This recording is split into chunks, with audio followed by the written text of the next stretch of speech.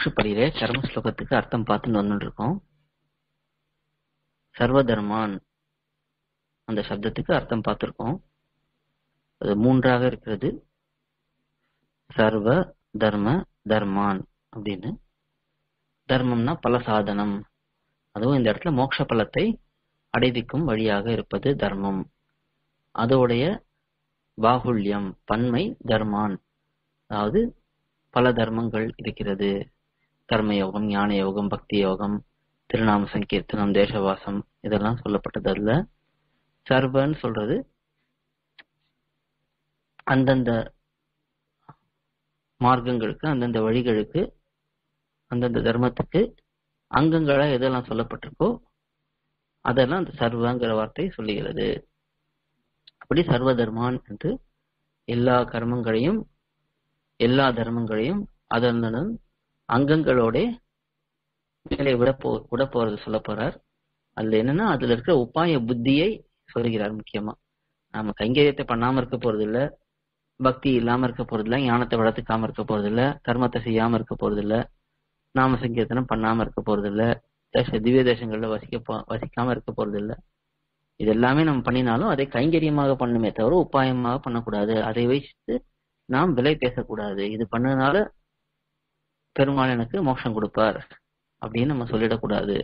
அதனால அதுல இருக்க உபாய புத்தி போக வேண்டும் அப்படிங்கறத சர்வதர்மான்ல பார்த்தோம். மேல பரித்யஜ்ய இரண்டாவது பதம் பரித்யஜ்யங்கிறது, அதை விளக்கப் போகிறார். பரித்யஜ்யமும் எப்படி சர்வதர்மான் மூன்றாக இருந்ததோ அதே போல பரித்யஜ்யமும் மூன்றாக இருக்கிறது. பரி தியாகம், அதுக்கப்புறம் அந்த தியாகத்துல இருக்கிற லெப், தெஜ்ய விட்டே பற்ற வேண்டும் அப்படின்னு சொல்றது. அதனால மூன்றாக பிரிந்திருக்கிறது. அந்த மூன்று விஷயங்களையும் இப்போ விளக்கப் போகிறார். அதுல தியாகம்ங்கிறத 200வது சூத்திரத்துல விளக்குறார்.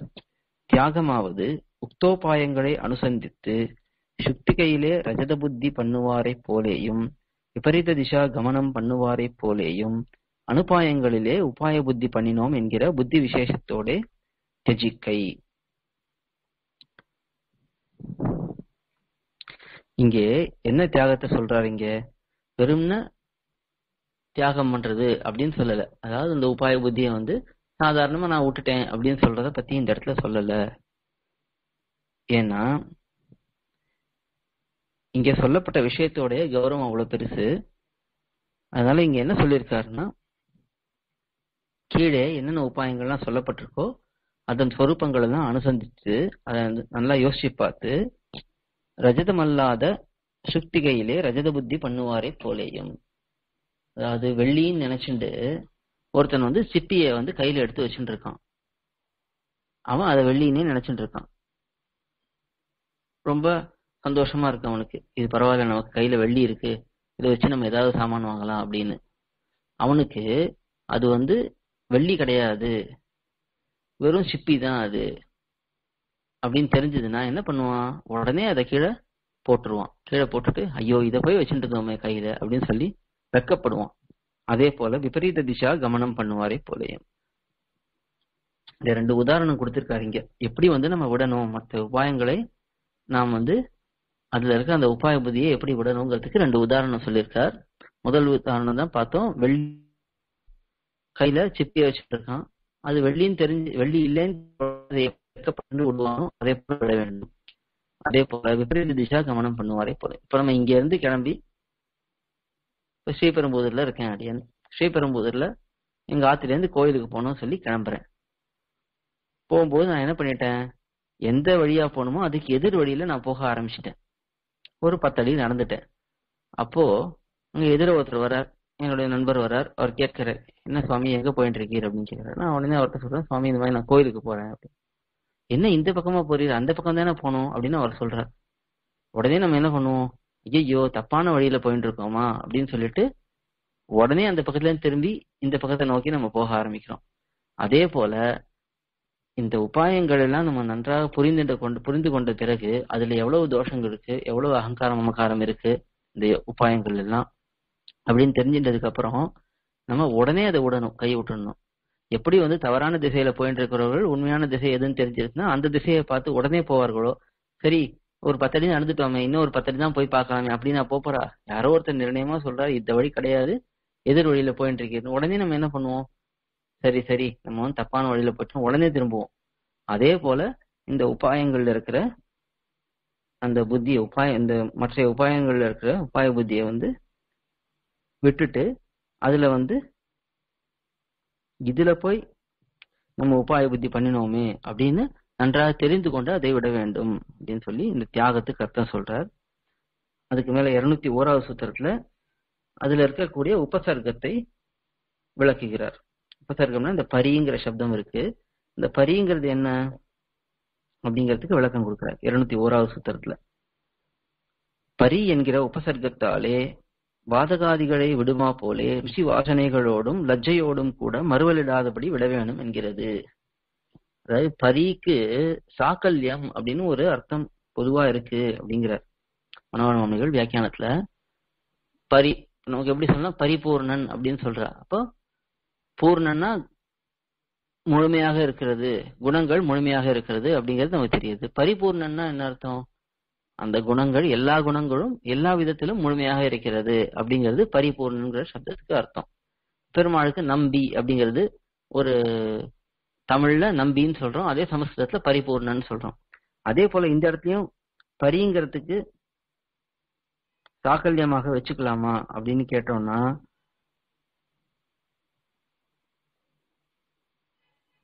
அது ஏற்கனவே சர்வ சப்தத்திலேயே அது வந்து வந்துடுது. சர்வதர்மான் பரித்தேஜான், சர்வங்கிறதுலயே முழுமையாக விட வேண்டும்ங்கிறது அந்த முன்னாடி இருந்த சப்தத்திலேயே வந்துடுது.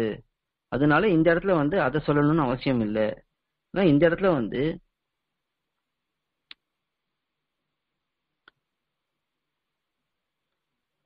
அதை தெளிவாக விட வேண்டும், நன்றாக புரிந்து கொண்டு விட வேண்டும்ங்கிறத இந்த இடத்துல பரிங்கிறது சொல்றது அப்படிங்கிறார். அதாவது என்ன இல்லைன்னா முன்னாடி சொன்னதுதான், இப்படி வந்து ஒரு சாமானிய விஷயத்துல போய் நான் வந்து ஈடுபட்டு இருந்தேனே, இதை வந்து பண்ணவே கூடாது நம்ம அப்படின்னு நன்றாக தெரிந்து அதுல இருக்கக்கூடிய ருச்சி வாசனைகள். இப்போ நம்ம ஒரு விஷயமே இருக்கு, ஏதோ ஒரு தவறான செயல் ஒண்ணு செய்யறோம்னா அந்த செயலை நம்ம நிறுத்திடுவோம் பண்றது. வெளியில போய் சாப்பிடுறோம் அப்படின்னா நிறுத்திடுவோம். ஆனா ருச்சியும் வாசனையும் இருக்கும் நமக்கு. ஏதாவது ஒரு விஷயத்த பார்த்தோம், எங்கேயோ வெளியில போறோம், நம்ம வந்து ஒரு 2 வருஷம் முன்னாடி எங்கேயோ வெளியில சாப்பிட்டுருப்போம்னா அதே கடையில நம்ம அந்த சாமான் வெளில இருக்கிறது, அந்த பதார்த்தம் வெளில இருக்கிறது பார்த்தோம்னா அப்ப நமக்கு தோணும், ஐயோ அன்னைக்கு சாப்பிட்டவே நல்லா இருந்தது அப்படின்ட்டு. அந்த எண்ணம் கூட வரக்கூடாது நமக்கு. ருச்சியும் வரக்கூடாது, அந்த வாசனையும் வரக்கூடாது, திருப்பி சாப்பிடணுங்கிற ஆசையும் வரக்கூடாது. அதான் மறுவலிடாத படிக்க திரும்ப வந்து இந்த மாதிரி ஒரு செயல்ல நம்ம என்னைக்குமே ஈடுபடக்கூடாது அப்படிங்கிற எண்ணத்தோட அது ஒரு லட்சியம் இருக்கணும், வெக்கமும் இருக்கணும். ஐயோ இதை போய் பண்ணிட்டு இருந்தோமே இத்தனை நாளைக்கு அப்படின்னு இருக்கணும். அதனால இப்படி என்னெல்லாம் இருக்கணும்னா ருச்சி வாசனைகளோட விட வேண்டும். அதுக்கப்புறம் அதை விடும்போது நம்ம வெக்கத்தோட விடணும், இதை போய் பண்ணிட்டு இருந்தோமே அப்படின்னு வெக்கத்தோட விடணும். அதுக்கப்புறம் மறுவலிடாதபடி விட வேண்டும், அதாவது திரும்ப வராதபடிக்கு விட வேண்டும். இன்னைக்கு நம்ம ஏதோ ஒரு தவறு பண்றோம், அதுக்கு பிராயச்சித்தம் பண்றோம், திரும்பி அதே தவறையை நம்ம நாளைக்கு பண்ணோம்னா அந்த பிராயச்சித்தத்துக்கு அர்த்தமே இல்லை. பிராயச்சித்தம் பண்றதுனால என்ன அர்த்தம்? அந்த தவறை நம்ம திரும்ப பண்ணக்கூடாது. எந்த தவறுக்கு பிராயச்சித்தம் பண்ணணுமோ அந்த தவறையாவது நம்ம திரும்ப பண்ணாம இருக்கணும். அதனால அந்த மறுவலிடாதபடி விட வேணுங்கிறது தான் இந்த பரிங்கிற உபசர்க்கத்தால சொல்லப்படுகிறது அப்படின்னு சொல்லி இந்த இடத்துல விளக்கியிருக்கார். அதுக்கு மேல லப்புங்கிற அர்த்தத்தை அருளி செய்கிறார் 202வது சூத்திரத்துல. லப்புன்னா இந்த தியாகம்ங்கிறது தியஜ்யன்னு வந்திருக்கு இல்லையா, அதுதான் வந்து அந்த சமஸ்கிருதத்துல லப்புங்கிற பிரத்யயம். அது இந்த லப்புங்கிறது இந்த இடத்துல என்ன அர்த்தத்தை சொல்றது அப்படிங்கறது அடுத்த சூத்திரத்துல சொல்றார். 202வது சூத்திரம். லப்பாலே ஸ்நாத்வா புஞ்சிதா என்னுமா போலே உபாயாந்தரங்களை விட்டே பற்ற வேணும் என்கிறது. அதாவது மேல பற்றுதலை சொல்ல போறது, அந்த பற்றுதலை சொல்லும் போது இதை எப்படி நம்ம வந்து பற்ற வேண்டும் அப்படின்னு சொல்றதுக்கு இந்த தியஜ்யங்கிறது ரொம்ப அழுத்தம் திருத்தமா சொல்றது. விட்டே பற்ற வேண்டும், மற்ற விஷயங்களை நாம் விட்ட பின்பே பகவானை பற்ற வேண்டும் அப்படின்னு அழுத்தமா சொல்றதுக்கு இந்த இடத்துல சொல்றார். அதுக்கு ஒரு உதாரணம் சொல்றார். ஸ்நாத்வா புஞ்சிதா என்னுமா போலே, நாம வந்து சாப்பிடணும்னா குளிச்சுட்டு தான் சாப்பிடணும். குளித்தால் சாப்பிடலாம் அப்படி கிடையாது, குளிக்காமலும் சாப்பிடலாம் அப்படியும் கிடையாது. குளித்து விட்டுத்தான் சாப்பிட வேண்டும்ங்கிறது தான் விதி வாக்கியம் இது. ஆனா இதுக்கு வேற விதமா அதாவது இப்ப என்ன சொல்றாருன்னா, இப்ப வேற விதமா பார்த்தோம்னா எப்படி அப்படின்னு சொல்லிட்டு ஒருத்தன் வந்து ஸ்ராத்தத்துக்கு சாப்பிட்டு இருக்கான். சாதத்துக்கு சாப்பிட்டு இருக்கிறவன் என்ன பண்றான், அண்ணா இலைய போட்டு நிறைய சாப்பிட்டு இருக்கான். அப்போ வந்து திடீர்னு வெளிச்சம் போயிடுது. விளக்கு, அதாவது அந்த காலத்துல விளக்கு வச்சுட்டு பக்கத்துல சாப்பிடுவா. அந்த விளக்கு அணைஞ்சிருச்சுன்னா அவன் வந்து உடனே சாப்பிட்றதை நிறுத்திடணும். அப்படி அவன் நிறுத்தாம மேல சாப்பிட்டான்னா என்ன பண்ணணும், சாந்திராயண விரதம் இருந்து அந்த தவறுக்கு அவன் வந்து பிராய்ச்சித்தம் பண்ணணும். சாந்திராயண விரதம்னா அது ஒரு சாஸ்திரத்தை சொல்லப்பட்ட ஒரு விரதம். அதுல என்னன்னா ஒரு ஒரு நாளைக்கு ஒரு கவலம், அதாவது முதல் நாள் பிரதமையில ஆரம்பிச்சு ஒரு நாளைக்கு ஒரு கவலம், அடுத்தது 2 கவலம், அடுத்தது 3 கவலம், அடுத்தது 4 கவலம் அப்படின்னு சாப்பிட்டு 15 கவலம் சாப்பிடணும். அதுக்கப்புறம் திரும்ப பிரதமையில ஆரம்பிச்சு ஒரு 15ங்கிறது 14 ஆகணும், 14ங்கிறது 13 ஆகணும், 11 12 ஆகணும் அப்படின்னு ஒரு கிரமம் அந்த சாந்திராயண விரதங்கிறது. அதை பண்ணணும். அதாவது சாப்பிடும்போது விளக்கு அணைஞ்சிருச்சுன்னா சாப்பிட்றது நிறுத்திடணும். அப்படி நிறுத்தாம சாப்பிட்டுட்டான்னா அப்போ இந்த விரதத்தை பண்ணி பிராயச்சித்தம் பண்ணணும் அப்படின்னு சாஸ்திரம் சொல்றது. அந்த இடத்துல என்ன சொல்றதுன்னா சாந்திராயணம் சரேத். அப்படி வந்து எவன் ஒருத்தன் அதை சாப்பிடுகிறான், தெரியாமல் அதை சாப்பிட்டுட்டானோ, அவன் அந்த விளக்கு அணைஞ்ச பின்பும் அந்த சாத போஜனத்தை பண்ணிட்டானோ அவன் இந்த பிராயச்சித்தம் பண்ணணும், சாந்திராயண விரதத்தை பண்ணணும் அப்படின்னு சொல்றது. அப்ப பண்ணாதவன் அதை பத்தி பேச்சே இல்லை. அதே வந்து இப்ப நானே வந்து விளக்கு அணையாம சாப்பிட்டுட்டேன்னா அப்பவும் இந்த பேச்சு கிடையாது. விளக்கு அணைந்து நான் சாப்பிட்டால் இந்த சாந்திராயண விரதம் பண்ணணும் அப்படின்னு சொல்றது. அதாவது இப்ப என்னன்னா சாந்திராயண விரதம் பண்ணியே ஆகணும் அப்படிங்கிறது அங்க கட்டாயம் கிடையாது. விளக்கு அணைஞ்சதுக்கு அப்புறம் நான் சாப்பிட்டா மட்டும் அந்த விரதத்தை பண்ணணும் அப்படின்னு சொல்றது. அதை போல இங்க இல்ல அப்படிங்கிற இந்த இடத்துல எப்படின்னா மனோரமன் என்ன சொல்றாரு, ஸ்நாத்வா புஞ்சிதா போலே எப்பொழுது சாப்பிட வேண்டும் என்றாலும் குளித்து விட்டு தான் சாப்பிட வேண்டும் கட்டாயமாக. அதே போல பகவானை பற்ற வேண்டும் என்றால் மற்ற விஷயங்களை விட்டே பற்ற வேண்டும் அப்படின்னு சொல்லி இந்த சூத்திரத்துல சொல்றார். அதுக்கு மேல அதுக்கு ஒரு உதாரணத்தையும் சொல்லி இதை காண்பிக்கிறார். எப்படி வந்து நம்ம மற்ற விஷயங்கள் விடாம இருந்தோம்னா அது எப்படி நமக்கு தடையாக இருக்கும் அப்படிங்கறது அடுத்த சூத்திரத்துல சொல்றார். 203வது சூத்திரம், சச்சால சாப்பஞ்ச மூச்ச வீரக என்கிறபடியே இவை அனுபாயங்களான மாத்திரமன்றிக்கே கால்கட்டு என்கிறது. அதாவது ராவணன் என்ன பண்றான், சண்டை போட்டு இருக்கான். சண்டை போடும்போது அவன் கையில வில்ல வச்சுட்டு இருக்கான். வில்ல வச்சுன்னு சண்டை போடுறான். ஒரு சமயத்துல ராவனுடைய சரங்கள், அந்த அம்புகள் வந்து ராவணனை ரொம்ப அடிக்க ஆரம்பிச்சிடுது. அடிச்சுட்டே இருக்கு, அவனும் தடுத்துட்டே இருக்கான், முடியல அவனால. அவன் கையில ஆனா வில்ல மட்டும் பிடிச்சுட்டே இருக்கான். அந்த வில்ல வந்து பிடிச்சுட்டு இருக்கிற வரைக்கும் ராவனோட அம்புகள் வந்து அடிச்சுட்டே இருக்கு. ஒரு அளவுக்கு மேல முடியல, அவனோட வில்லு கையில இருந்து நழுவி விழுந்துடுத்து. நழுவி கீழே விழுந்த உடனே ராவனுடைய பானமும் நின்றுடுத்து, அவனுடைய அம்புகளும் வந்து நின்றுடுத்து. ஏன்னா பெருமாள் என்ன பண்ணுவான், இவன் கையில ஏதோ ஒண்ணு பிடிச்சுட்டு இருக்கான், என்னால வந்து உன்னுடைய அம்புகளை வந்து தடுக்க முடியும் அப்படின்னு நினைச்சிட்டு அவன் ஒரு கையில ஒண்ணு பிடிச்சுட்டு இருக்கான், வில்ல பிடிச்சுட்டு இருக்கான். அதனால பெருமாள் அவன் அடிச்சுட்டே இருந்தார். என்னைக்கு அவன் அந்த தன்னிடத்துல இருந்த அந்த ஆயுதத்தை கீழே போட்டுட்டானோ, நிராயுதபாணி ஆயிட்டானோ, அப்ப வந்து பெருமாள் நிறுத்திட்டார். அதே போல நாம வந்து மற்ற விஷயங்களை, இந்த உபாயாந்தரங்கள் நம்ம பிடிச்சுட்டே இருந்தோம்னா அப்போ பெருமாளும் வந்து நமக்கு உதவி பண்ண மாட்டார். ஏன்னா இவன் வந்து இந்த உபாயத்தை பிடிச்சுட்டு இருக்கான், அவன் அதை பிடிச்சுன்னு வந்துருவான் அப்படின்னு அவர் இருப்பார். அப்ப என்ன ஆகுது, அது வந்து அனுபாயங்கள், அதாவது தவறான உபாயங்களா மட்டும் இல்ல, அதே சமயம் கால் கட்டாவும் இருக்கு, நம்மளை வந்து மேலே முன்னேற விடாமல் தடுக்கக்கூடியதாகவும் இருக்கிறது. அதனால இந்த உபாயாந்தரங்கள்ல ஒரு துளி கூட நமக்கு அன்வயம் இருக்கக்கூடாது. மற்ற உபாயங்கள்ல நம்ம கொஞ்சம் கூட கண்ணு வைக்கக்கூடாது. அதை நம்ம பிடிச்சுட்டே இருந்தோம்னா அப்ப பெருமாள் வந்து நமக்கு உதவி பண்றதுக்கு அதுவே ஒரு தடையா இருக்கும் அப்படிங்கிறது இந்த 23வது சூத்திரத்துல சொல்றார். அதுக்கு மேல இன்னொரு விஷயமும் காண்பிக்கிறார், இன்னொரு உதாரணமும் காண்பிக்கிறார். அழகான உதாரணம் 204வது சூத்திரத்துல, சக்கரவர்த்தியை போலே இழக்கைக்கு உறுப்பு அப்படிங்கிறார். சக்கரவர்த்தினா தசரத சக்கரவர்த்தி. இந்த இடத்துல என்ன விஷயம், இப்போ தசரத சக்கரவர்த்தி என்ன பண்ணா, ஒரு வரம் கொடுத்திருந்தான் கைகேயிக்கு. இந்த மாதிரி 2 வரம் கொடுத்திருந்தான், உனக்கு 2 வரம் நான் கொடுக்குறேன், அது எப்போ வேணுமோ நீ வாங்கிக்கலாம் அப்படிங்கிறான். அந்த வரம் கொடுத்ததை வந்து காப்பாற்றணும் அப்படிங்கிற ஒரு சாமானிய தர்மத்தினால தன்னுடைய மனைவி எப்ப கேட்கிறாளோ அதை நான் கொடுப்பேன் சொல்லியிருக்கேன். அதனால அவள் இப்ப கேட்டுட்டா, அதனால நான் வந்து அவள் கேட்ட 2 வரங்களை நான் கொடுத்துதான் ஆகணும் அப்படின்னு அந்த சாமானிய தர்மத்தை பிடிச்சிட்டு அவன் நின்னுட்டான். அதே விசேஷ தர்மமான எம்பெருமானை பார்க்கல அவன்.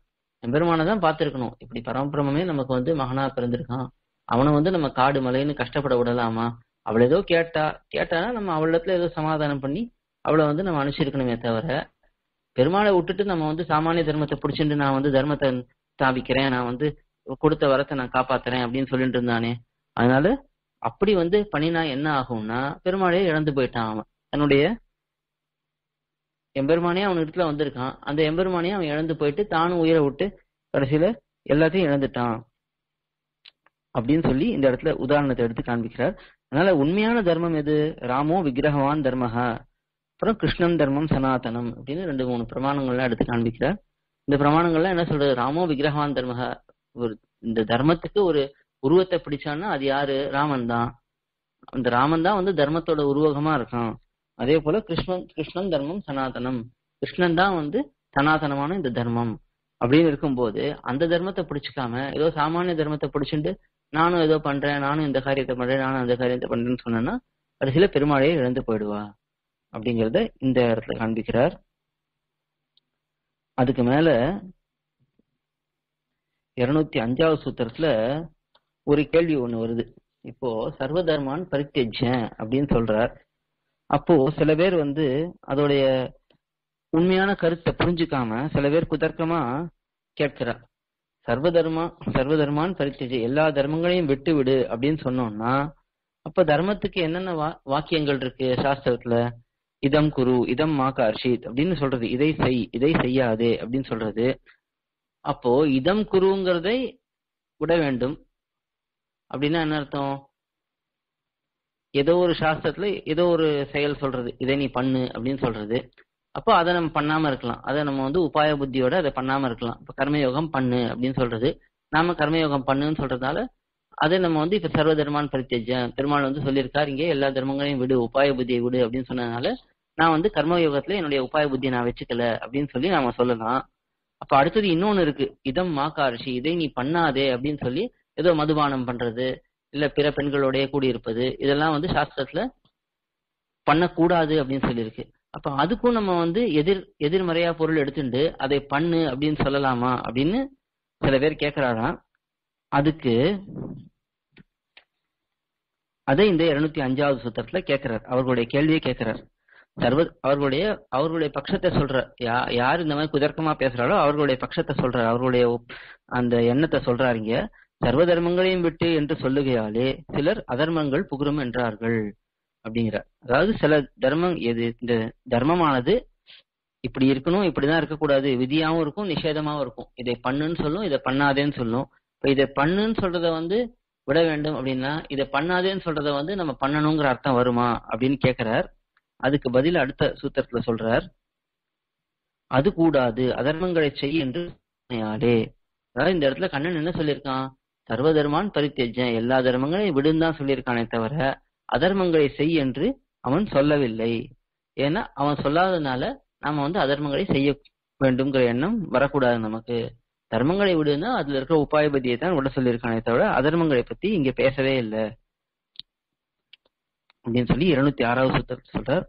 அதுக்கு மேல இன்னொரு கேள்வி வருது அந்த இடத்துல, அதர்ம நிவர்த்தியும் தர்மசப்த வாக்கியமாகையாலே அத்தை விட சொன்னால் அதர்மத்தை செய்யனிவிடம் அர்த்தாத்து உக்தமாகாதோ. அதான் அதர்ம நிவர்த்தியும் அதர்மத்தை செய்யாம இருப்பதும் தர்ம சப்தத்துக்கு வாக்கியம். இப்போ நீ தர்மம் பண்ணு அப்படின்னா என்ன அர்த்தம்? நீ வந்து தவறான செயல்களை பண்ணாதேங்கிற அர்த்தமும் அதுல உண்டு. அப்படி இருக்கும்போது அந்த தர்மம் பண்ணுங்கிறத விடு அப்படின்னு சொன்னோம்னா அப்ப அதர்மத்தை பண்ணாதேங்கிறதையும் விடுன்னு சொன்ன மாதிரி ஆகாதா? அது வந்து தன்னடையே கிடைக்காதா, உள்ள அர்த்தமா இருக்காதா அப்படின்னு மேல அதுக்கு இன்னும் கொஞ்சம் குதர்க்கமா அதை ஒரு கேள்வியா கேட்கிறார். தன்னடையே சொல்லிட்டு ஆகாதோ என்னில் அப்படின்னு யாரோ கேட்கிறானா, அதுக்கு மேல 208வது சூத்திரத்துல அர்த்தம் அதுக்கு பதில் சொல்றார், ஆகாது, தர்ம சப்தம் அதர்ம நிவர்த்தியை காட்டாமை ஆளே.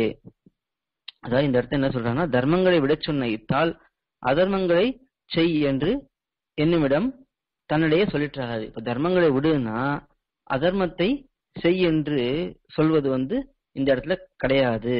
ஏன்னா தர்மசப்தம் அதர்ம நிவர்த்தி ஆதி அங்க சகிதமாய் பிரதானமாய் இருந்துள்ள விகிதா அனுஷ்டானங்களை காட்டுவதோடைய சாமானியன அதர்வ நிவர்த்தி மாத்திரத்தை காட்டாமையாலே என்க.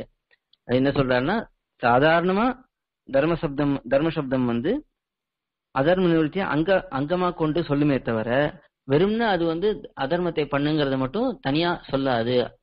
அதாவது உள்ளர்த்தமா சொல்லாது. அப்படி சொல்லணும்னா நேரவே சொல்ல போகுது. சாஸ்திரத்தை எத்தனையோ இடத்துல சொல்லியிருக்கு, இந்த மாதிரி பஞ்சமகாபாதங்களை பண்ணாதே அப்படின்னு நேரவே சொல்லியிருக்கு. அப்படி சொல்லியிருக்கும் போது எந்த இடத்துல அது பண்ணக்கூடாதுங்கிறது தடுக்கிறதோ அது தனிப்பட்ட முறையில அதுவே சொல்லும். இந்த தர்ம சப்தத்தை சொல்லும் போது அதோட உள்ளர்த்தமாக அது வரணுங்கிறது அந்த நிர்பந்தம் கிடையாது அப்படின்னு சொல்றார். அதுக்கு மேல அதுக்கு இன்னொரு கேள்வி கேட்கிறார் 209வது சூத்திரத்துல. காட்டினாலும் அத்தை ஒழிந்தவற்றை சொல்லித்தாமிட்டனே. அதாவது அப்படி நம்ம காட்டித்துன்னு நம்ம வச்சுட்டா கூட, அதாவது தர்ம சப்தம் வந்து அதர்ம நிவர்த்தியையும் காட்டுகிறது, அதர்மத்தை செய்யாதே அப்படின்னு சொல்றதையும் அது வந்து காண்பிக்கிறது அப்படின்னு நம்ம வச்சுட்டா கூட, இந்த இடத்துல நம்ம என்ன வச்சுக்கணும், இந்த பிரகரணத்துக்கு இப்போ கண்ணன் சொல்லிட்டு இருக்க உபதேசத்துக்கு இப்படிதான் வச்சுக்கணும். ஏன்னா அவனுடைய எண்ணம் வந்து நீ எல்லா தர்மங்களையும் விடு, என்னை பற்றுன்னு சொல்றதுதான் அங்க நோக்கிய தவிர, இந்த இடத்துல விதிக்கிற செயல்களையும் நிஷேதிக்கிற செயல்களையும் இந்த இடத்துல வந்து சொல்றதை எடுத்துக்க கூடாது அப்படின்னு சொல்லி 209வது சூத்திரத்துல சொல்றார். சரி, ஏன் அப்படி ஒதுக்கணும், நம்ம வந்து ஏன் அதை அப்படியே எடுத்துட்டா என்ன அப்படின்னு கேட்டுண்டு 210வது சூத்திரத்துல ரொம்ப அழகா அதுக்கு ஒரு விளக்கம் கொடுக்கிறார். தன்னையும் ஈஸ்வரனையும் பலத்தையும் பார்த்தால் அவை புகுற வழி இல்லை. அதாவது ஏன் வந்து இந்த இடத்துல நாம அதர்மத்தை செய்வதை வந்து அவன் ஆதரிக்கிறான் அப்படிங்க சொல்றது வந்து எவ்வளவு விரோதமா போயிடுங்கிறதுக்கு ரொம்ப அழகா இந்த இடத்துல சொல்றார். அதாவது தன்னை பார்க்கும்போது, ஈஸ்வரனை பார்க்கும்போது, கிடைக்கிற பலனை பார்க்கும்போது இந்த அதர்மத்தை செய்வதுங்கிற பேச்சே வந்து எடுபடாது அப்படிங்கிறார். இப்போ சேஷி இந்த பகவான் தலைவன் இருக்கான், அவனுக்கு நாம் அதர்மத்தை செய்வது பிடிக்குமா பிடிக்காதா அப்படின்னு பார்க்கும்போது எந்த தலைவனுக்கும் தன்னுடைய தொண்டன் வந்து அதர்மம் செய்யறது கண்டிப்பா பிடிக்காது. அவனுக்கு வந்து அது ஆனந்தத்தை கொடுக்காது, அவனுக்கு அது பெருமை சேர்க்காது. அப்படிங்கிறதுனால பகவானுக்கு அதுல ஈடுபாடே இருக்காது. அதே போல தன்னை பார்த்தா இந்த ஆத்மாவை பார்த்தான்னா ஆத்மாவுடைய சொரூபத்துக்கு இது சேருமா, பகவானுக்கு ஆனந்தத்தை கொடுக்காத ஒரு விஷயத்தை நாம் செய்வது அது நமக்கு சேருமா அப்படின்னு கேட்டா அதுவும் வந்து கட்டாயமா சேராது. அதுக்கு மேல எம்பெருமான் என்ன பண்றான்,